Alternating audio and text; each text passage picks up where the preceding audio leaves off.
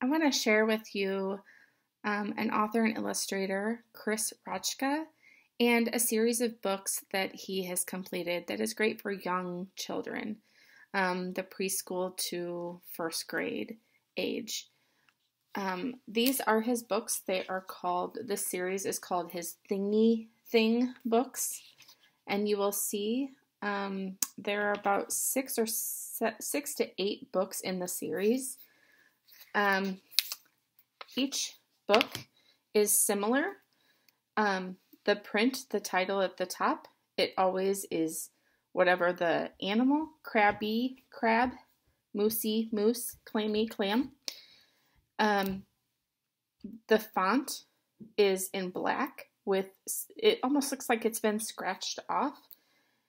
The characters are always outlined in black, and then they have a splash of watercolor with some dots of watercolor inside.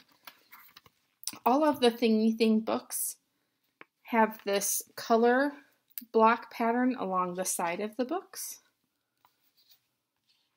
And you will see all of the pictures on the front have that black outline with the watercolor splash and the watercolor blocks or dots on the outside. Just to show you a little bit on the inside of the book, all of his books in the Thingy Thing series, also inside the front cover, have this watercolor dot block splash pattern. These books are great for young children because they have simple words that are repetitive. Crabby Crab has 2 powerful claws. He wants fingers instead. It's kind of very simple.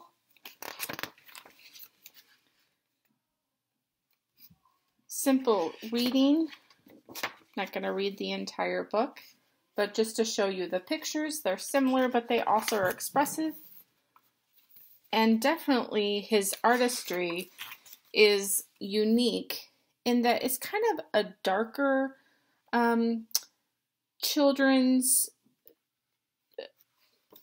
picture, but it has that splash of watercolor with the blocks as well.